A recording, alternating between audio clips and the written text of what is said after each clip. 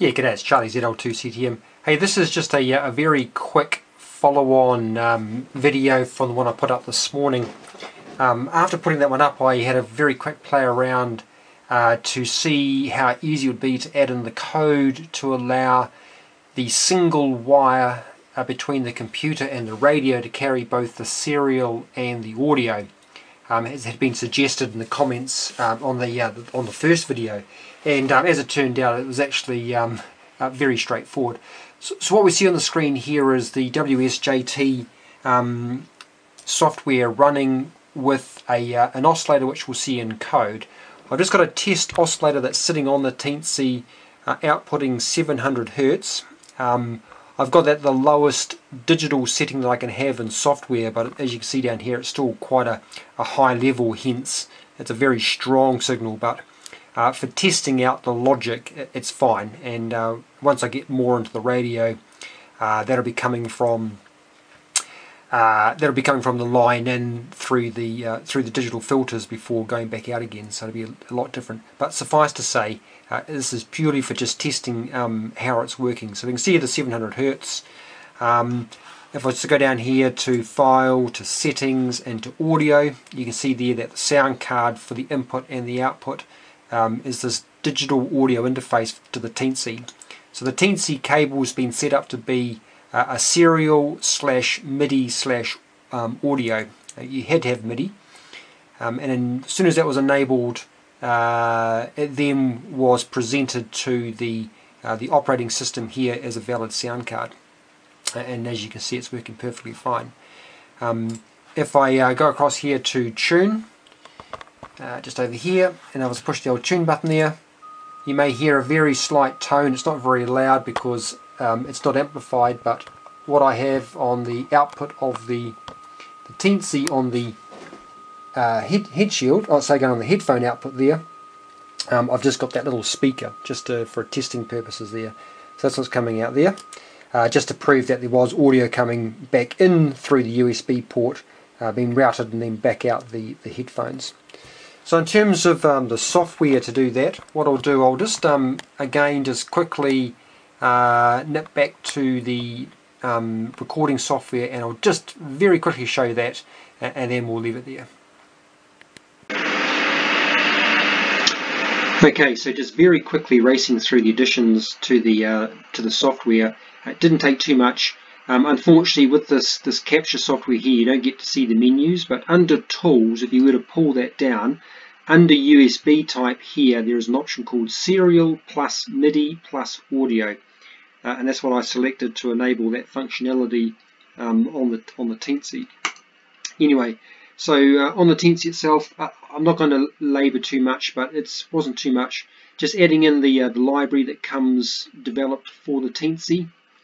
And then just had to create a couple of objects, had to enable the audio shield there, or in fact it gets enabled down here, but we have the SGTL 5000, the codec board. I'm just going to call that generically audio shield. In terms of the audio input USB, that's one of the objects for that. I'm just going to call it audio input USB. A test oscillator there, so I'm just going to create a digital test oscillator to output a sine wave that gets fed to the WSJT software for test purposes only. So that's the audio synth waveform sine. A couple of outputs, one output for the USB, and the other output is through the iTool, through the audio board, that is the headphones. You then have to create some connections to basically sort of wire that up, so to speak. So I've got the output of the test oscillator here, the 0 output, going to the output USB left.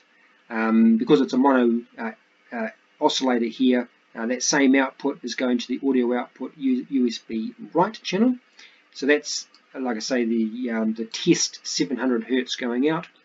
And the other one is the audio input, so that's the that test tone, or the transmit tones that will be coming from the WSJT software coming in over the USB, going out. So the left's going the audio output headphones at the left channel, and then it's going to be a mono radio anyway, so it's here nor there, and I'll fix that later on.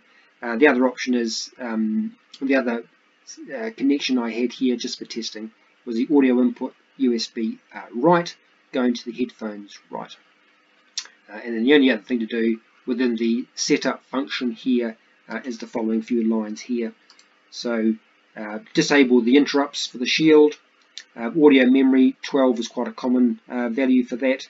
I need to enable the shield, that test oscillator, to set its amplitude to 0.1. If I could go lower I would, but the options are between 1, say again between 0 and 1.0, so only 0.1 is the increments, so I couldn't go any lower for that.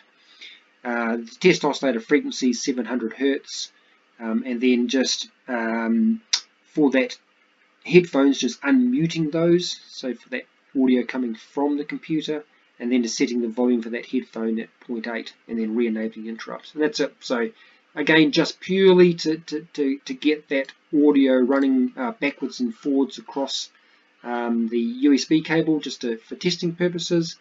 Now I know how that works. I can then now modify all of this and add in all the functionality down here to do that phasing using the Hilbert transforms. One thing I did notice, as I exited out of the WS software, in fact, that's not going to be captured, but I'll just close it down.